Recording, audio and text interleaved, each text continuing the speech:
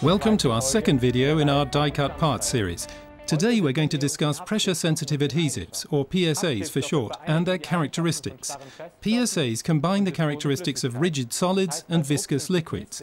Under pressure, they can flow but may also transfer high forces. This behavior is called viscoelastic. In contact with a surface, flowable PSAs develop mechanical and physical-chemical interactions.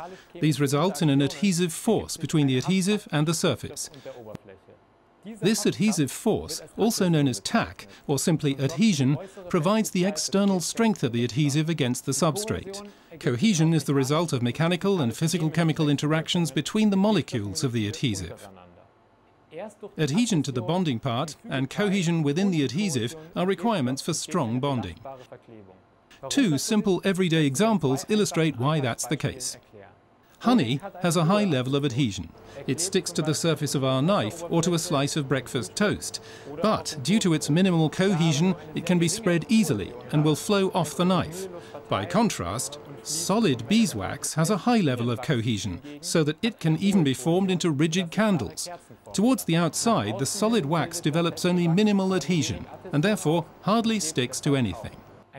In its material behavior, a pressure-sensitive adhesive combines the adhesion of viscous honey and the cohesion of rigid beeswax. PSAs can be divided into 4 groups according to their main chemical components. Each group has advantages over another, depending on where it's used. Rubber-based adhesives quickly develop tack, even on difficult low-energy substrates. Their low durability is a disadvantage, making them not suitable for all applications. Their resistance to shear stress, for instance, is limited. Acrylic adhesives enable highly shear-resistant bonding to high-energy surfaces. They are not suitable for low-energy surfaces and need more time to develop initial tack.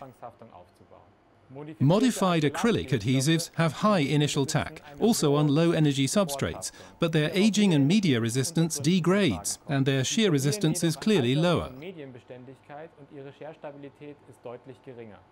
Silicone adhesives are optimally suited for low-energy substrates and have very good aging and temperature resistance. Their relatively high price and low shear resistance and tack compared to acrylic adhesives on high-energy substrates are disadvantages. In our next video, you'll find out what effect the substrate and the parameters have on adhesive bonding.